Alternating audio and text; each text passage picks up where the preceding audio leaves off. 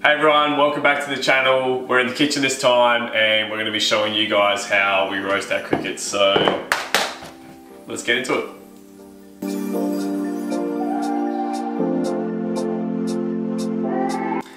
Okay, so the first things first is if you buy live crickets, make sure you freeze them. So I'll show you guys what these look like now. So these guys have already been frozen, and if you go back and watch one of our previous videos on the channel, it was called Harvesting Crickets, and we just run through the process of what we actually do when we freeze our crickets. It's very, very simple. All we do is we leave them in the freezer for 12 hours, but if you don't want to leave them in there for 12 hours, you can leave them in there for 3. 3 will be long enough for them to actually be frozen and for them to be euthanized. But we recommend leaving them in for 12 just because then you get rid of a little bit of bacteria as well. So these guys are frozen crickets, ready to start roasting. Okay, so from here we're going to show you guys the two most basic ways to actually roast crickets, and that's going to be pan frying them and also in an oven. The reason why I picked those two is because they're probably the most likely to be found in most households around the world and in Australia. So just those two options today. I know there is things like air frying and dehydrating, and they're different methods, but maybe I'll do that in another video. But just for today, we're going to do pan frying and in the oven. So here we go. The first thing we actually have to do is rinse them, clean them off. So let's get to it. Okay, so first process is we need to rinse off our crickets. So you can either use a sieve like this or a colander. Me personally, I like to use a colander because they just have a little bit bigger holes in them and a few more legs and wings just get passed through. So just got a few crickets here, and all we have to do is give them a quick rinse.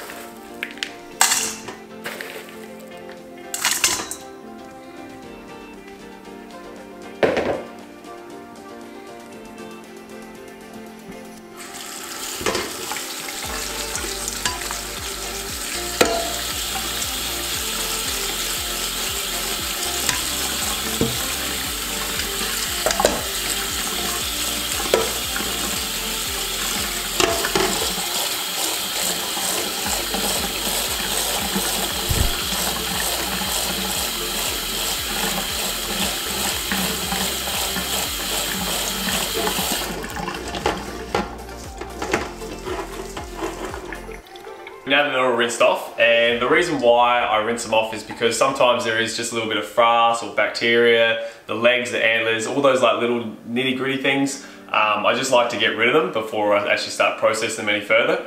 And the reason why I do that is just because I don't like it. Now some people will eat frozen crickets or just chuck them straight in the pan, but me personally, I just like to rinse them off a little bit. So yeah. Now, the next thing that we have to do, and this is optional, so you don't have to do this when you're roasting the crickets, is boil them. And the reason why some people boil them is they either use the water to make a broth or they're making some sort of pasta. It's just like a kind of an extra product that people will use, and also kills all the bacteria. But the thing is, if you are using them for pan frying the crickets, or if you're going to chuck them in the oven to roast them, all the bacteria is going to be killed either way, so it doesn't matter. So you don't have to boil them, but I'm going to show you guys the boiling process right now. Alright, first thing to do is to get some water. The next thing to do is to bring water to the boiling temperature.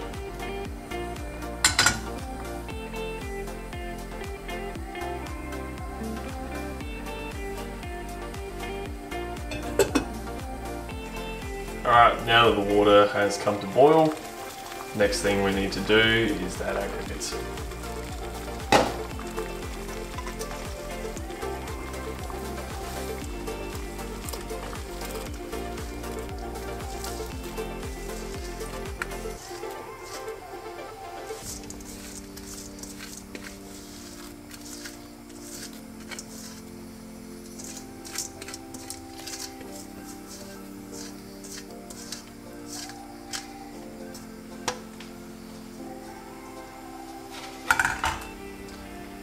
I like to just give this a quick little stir, and then I'll set a time for 5 minutes.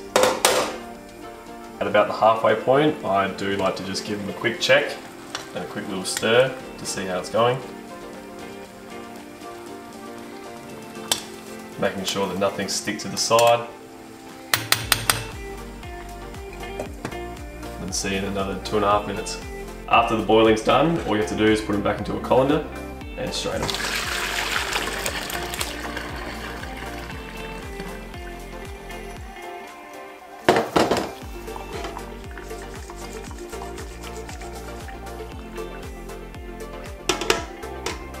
The next thing is to set your oven to 100 degrees Celsius and put it onto fan bake.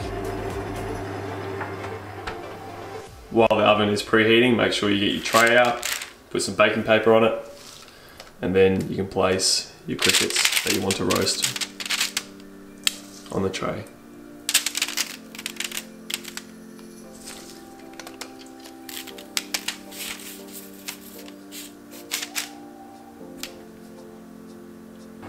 Once your oven is ready, you can then place the crickets inside.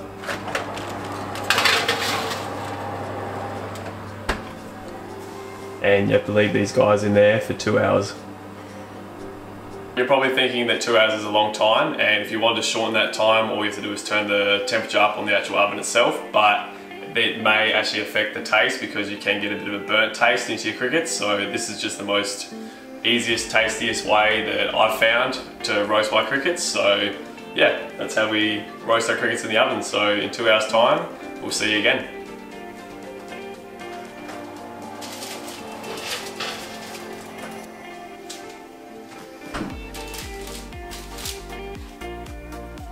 So after 2 hours is done, this is what the crickets will look like. Here are the crickets after 2 hours of roasting. And you can see that all the moisture is completely gone from them. They're also super light now. And this is the stage where you can start blending them up into a powder, or you can add them into your cooking. Okay, so now that the oven roasted crickets are done, we're going to show you guys how we do it with a pan now. You've boiled or washed off your crickets. You then want to set the stovetop to medium heat.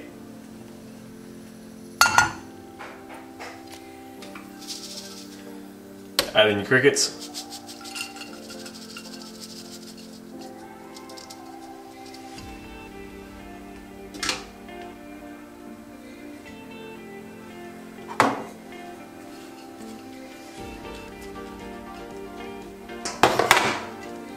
And then I also like to add a little bit of olive oil as well. That way they just get nice and crispy.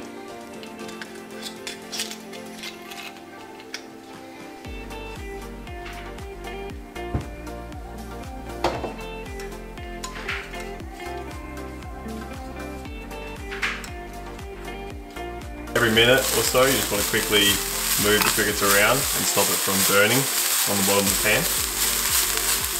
And if you wanted to add any garlic or any spices, now would be the time.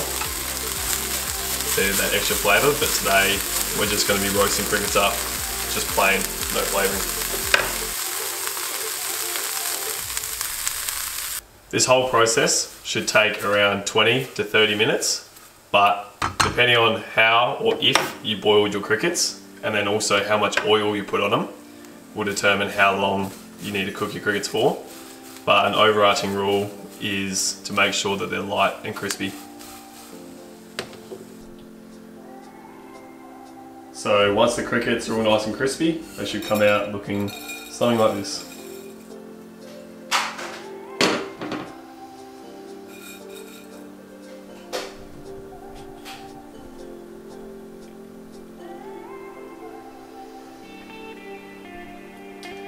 So here you can see the difference between the two. These are the pan-fried crickets. They're a little bit darker because we cooked them in some oil. And then the oven roasted crickets, you can see they're light brown. And they're the difference between the two. That's everything for roasting your crickets at home. Now this whole video, like I said before, it is a bit more of a process starting from a live cricket or a frozen cricket. So if you are interested, you can just buy roasted crickets or a powdered form of crickets. And the reason why you'd probably do that is just to save the time, and then you can just add them straight into your smoothies or into your baking or pastries or whatever you're planning on making. But if you do choose to do the pan-fried crickets at home with a little bit of oil, I would recommend you put them in some curries or some stir fries. They just taste a little bit better. Whereas the roasted ones, you can get away with a lot more things. You can still add these guys into your stir fries and into your curries, but then you can also turn them into a powdered form and add them into your smoothies, or if you're making chocolate chip cookies, you can also add them into that. So I would recommend just having the roasted, if you do have an oven that is, roasting your crickets like that, because they're just a lot more diverse, you can do a lot more with them. So, and lastly, I am actually putting together a little bit of a cookbook.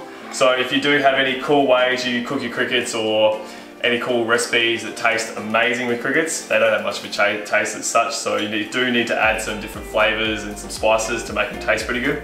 But with that being said, they are unbelievably good for you. Like most people know, they're anywhere between 60 and 80% protein depending on how well you cook them. So yeah, they're just awesome for you and they're awesome for the planet. And yeah, so thank you guys once again for supporting the channel, and we'll see you in the next video where hopefully we'll be making some recipes with the crickets. So have a great day, bye.